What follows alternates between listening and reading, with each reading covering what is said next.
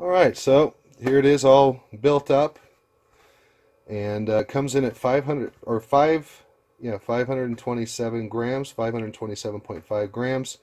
It's a little on the porky side, but for a freestyle frame, I did add a little bit of weight on quite a bit of the components here. I think with a 4-in-1, in fact I know with a 4-in-1 and a lighter battery, you're going to shave quite a bit of weight off of this. But for a freestyle frame and the batteries that I currently have, I'm not complaining at all. I think this thing's going to be tough as nails. I really do. I think it's going to take a lot of abuse. So I'm happy. It was a very tight build, but I'm hoping it'll be well worth it. So that's what it looks like all done. I'll leave all the prices of the parts that I used in this. I'll leave that in the description below, so you can check on current prices. I checked on the ESCs today from Banggood. It's the 25th of October, and they were $8 or like $8 and some cents. So it seems like all the pricing is pretty current still. So yeah, so there you go. Thank you for watching, and if you enjoyed this video, please give me a thumbs up. If you have any questions or comments, don't be shy. Just leave them in the section, leave them in the section below. And please subscribe. I mean, that definitely gives me more incentive to want to build more stuff. I have 2 more builds coming up and possibly a 3rd. So thank you very much for watching, guys. Have a great day. Okay, so we're at the flight videos now. So this is my friend Tim, Shreddy Bear. He's trying to follow me through the park. As you can see, it's really dark. We were having kind of a hard day flying because it was so windy. So by the time the wind died down, it was starting to get dark. So he's trying to circle around me, trying to fly and see in the dark at the same time. I will say that this build is very docile, very predictable. It's not like anything I have or ever have flown. It's kind of a good all around combination. It's got plenty of punch out, plenty of speed, but it's extremely docile and very predictable, very forgiving. I did try out stabilized mode. I tried out horizontal mode for maybe new people that are not used to acro or flying with air mode. No, there goes Tim. He sacrificed a quadcopter for me. But yeah, I tried out those other modes, and it just sits in the air. I mean, I really think that I could teach my wife on how to fly quadcopters with this one. I truly believe that. That's not an embellishment. That's true.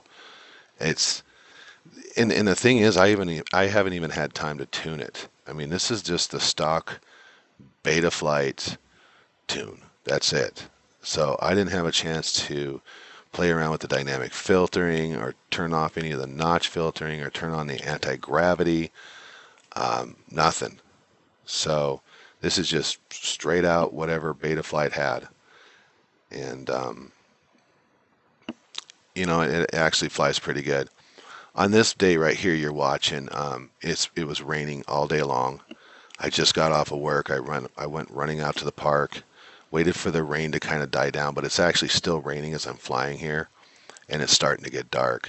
The reason I try to get out there is because it was going to snow the next day. In fact, it snowed later on that night, about 4 inches. So I knew if I didn't get a flight video in, I probably wouldn't be able to get one in until maybe February. So that's why I'm kind of just taking it easy. I'm not zooming around the trees too much. I'm just kind of floating around, just seeing what it does, kind of show you how it flies a little bit. You'll notice the props are in the way of the camera, and yeah, it's kind of noticeable when you watch it back. But when you're flying, you actually get used to it, where you don't even notice them.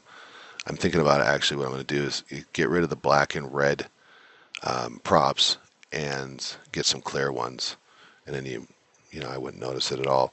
The cross hatching in the video and why the video kind of looks rough is because the DVR is actually set up in PAL mode.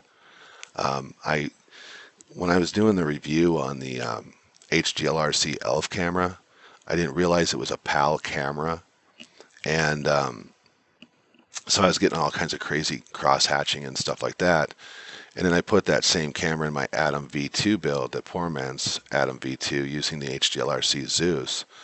And so to do some flight video on that, I actually changed the DVR over to PAL, and then I forgot to turn it back for this video. So that's why the video doesn't look like it should.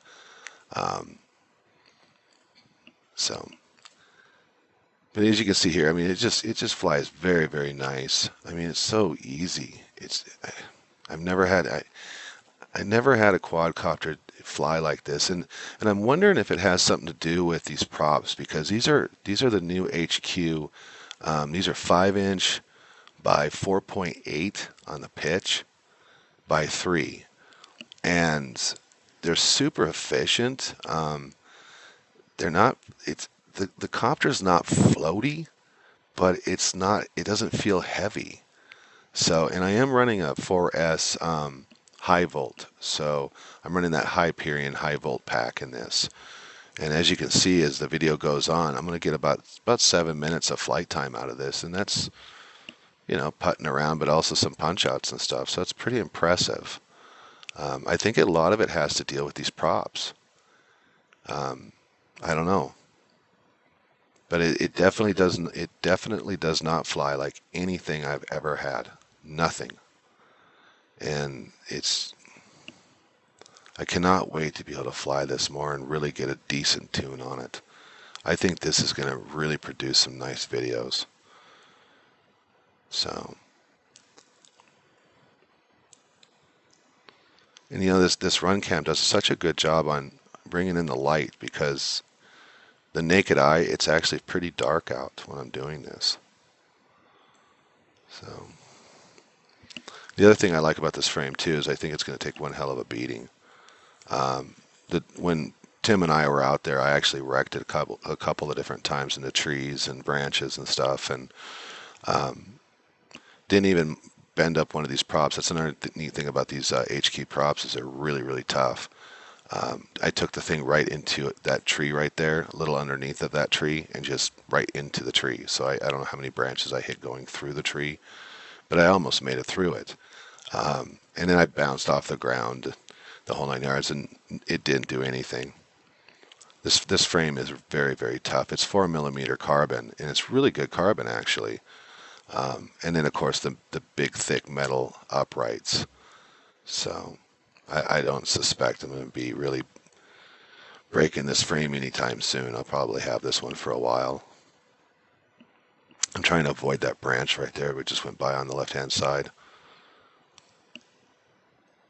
And I'm trying to avoid the branches right behind me right there. And I really cannot, I don't know how to describe it. The video looks a lot lighter than it actually did in my helmet. So maybe I need to turn up the brightness and contrast in my helmet. I don't know. So I'm just trying to dodge things that I really can't see.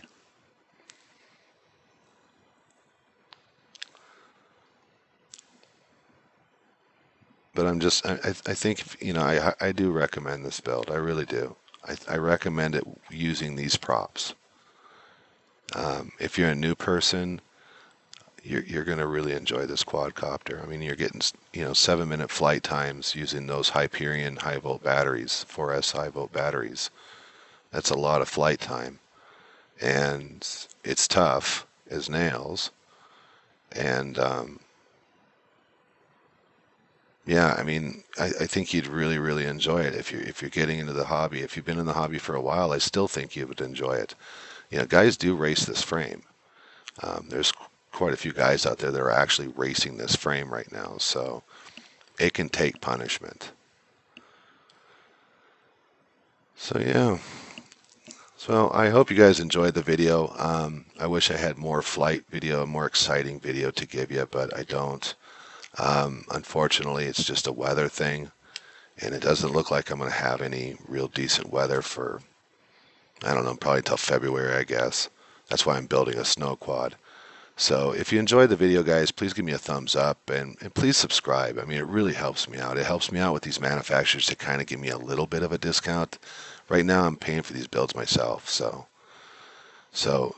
thank you very much for watching, guys. I hope you enjoyed it and have yourself a great day.